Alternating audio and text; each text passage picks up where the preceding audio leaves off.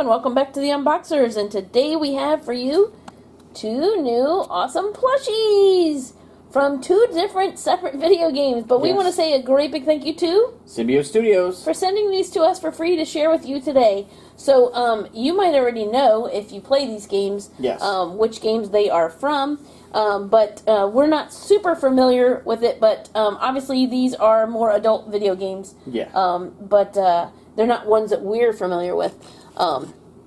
Let's see. There you go. That's what this one's from. And there's the shark and the scuba diver on there. Ooh, a little spooky.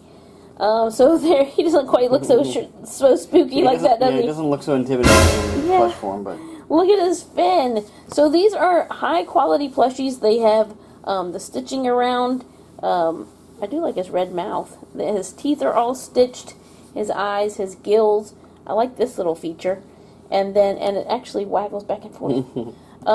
And they are stuffed really nice level of stuff.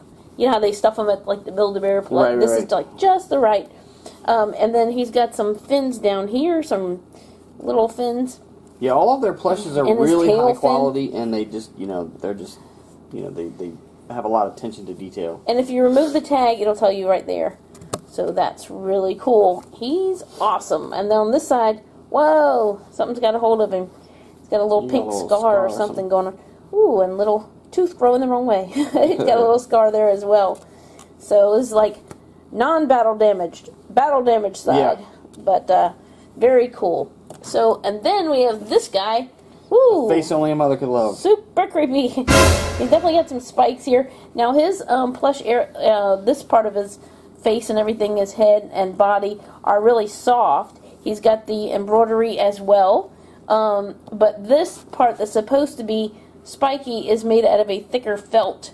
So it's going to have that, that spike feel. As well as these on his arms. Here's the game that he comes from. And so you may these are both by Tripwire. You may recognize it if you play that game. And then it also has his tag on him, his belly button. But anyway, if you are a fan of these games, these are some awesome, well-constructed plushies from Symbiote, and I think they would be a great addition to anyone who. Oh yeah, definitely. If you're loves collectibles, one that plays this, it's going to look really cool. Like sitting like next to your monitor or whatever as you're playing. In the back he's got two little things in the back. But anyway, love the detailing on both of these, and it doesn't mean you can't appreciate it even if you don't play the game. The quality of the plush the quality is super awesome on both of them.